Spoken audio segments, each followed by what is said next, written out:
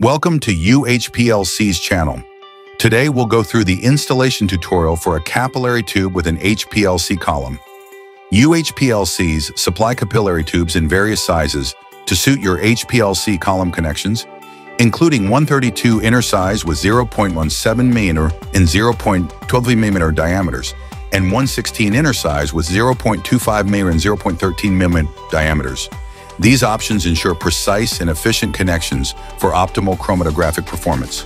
When you get our HPLC capillary tubes, insert the prepared capillary tube, connector, and blade ring into the connector assembly. Ensure the capillary tube is fully seated against the end of the connection port, ensuring contact with the bottom of the port.